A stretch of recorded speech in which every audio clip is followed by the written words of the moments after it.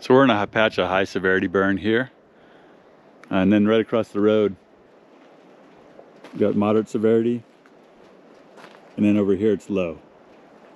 And so what's going on here is we're on this little knoll in a spot where the shoulder of this little hill here, this little ridge, is exposed to the down canyon winds.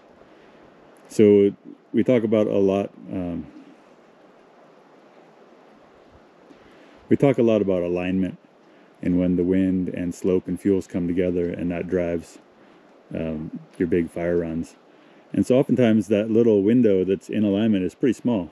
You know, right over here down the hill we've got green trees.